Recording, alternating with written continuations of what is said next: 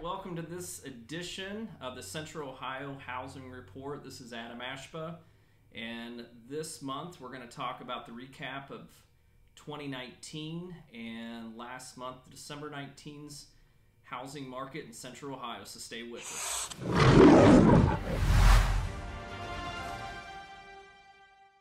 All right, for all of you Central Ohio homeowners, the 2019 results have just came out.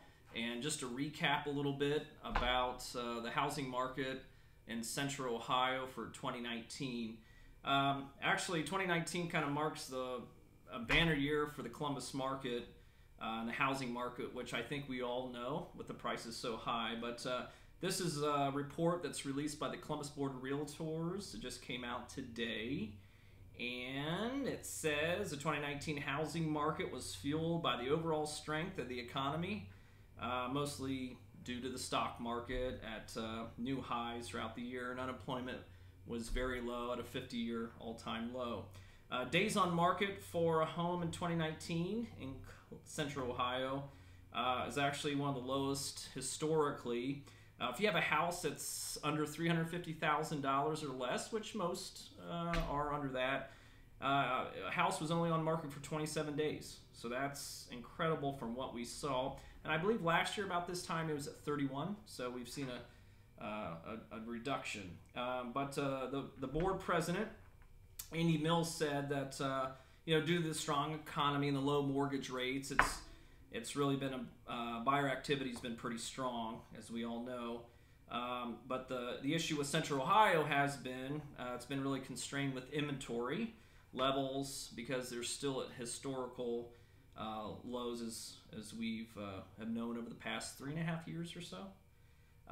Compared 2019 to 2018, the number of homes available for sale actually is lower, 6.2% lower year over year from 2018 to 2019, which was kind of surprising, especially with everything being built. As you know, if you're from the Ohio area, it's just exploding, especially in the Columbus market. With supplies on the decline, however, that increased the prices of the home. Just basic economics. Lower supply, higher the cost. And the average sale price, median sale price for a home last year was $209,900. So we're still well over that $200,000 mark, which we broke about 2 years ago in our market. Sellers received an average of 98.7% of their asking price, so very little negotiation, much at all, is happening if you do list your home for sale. Like I tell all my clients, if you're in the market or thinking about selling, now's the most opportune time for sure.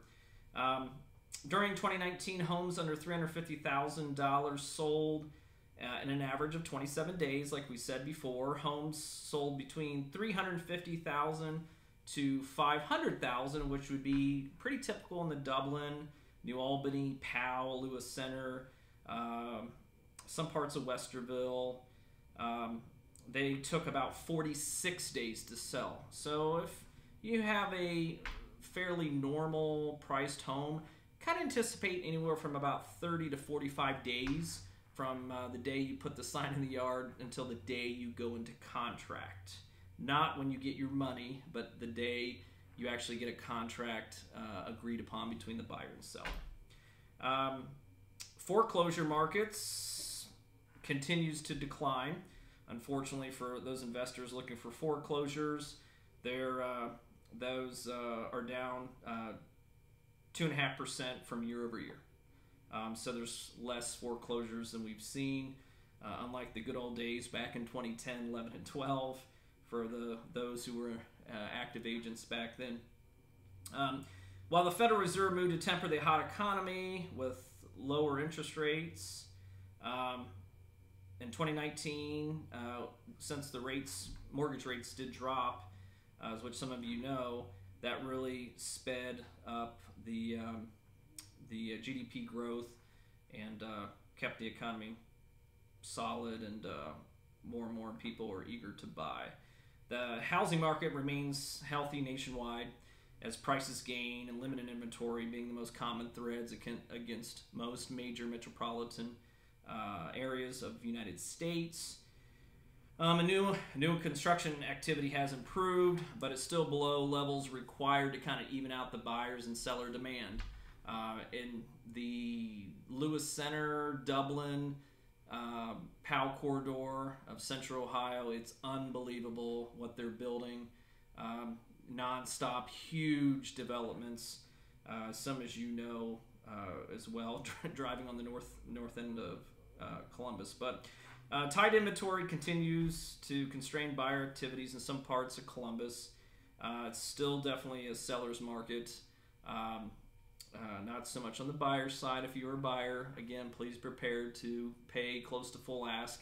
Again, last year, 98.7% of what the sellers were asking for list price they got. So if you're a buyer, be prepared that you will have to pay pretty close to list price, even sometimes over list price, which can be crazy sometimes. And then if you're a seller, anywhere in that $500,000 or less inventory, look at your home being on market anywhere from about a month and a half. So this concludes January's housing report for Central Ohio. And this is Adam Ashba, president of Ashmont Realty. We'll see you next month.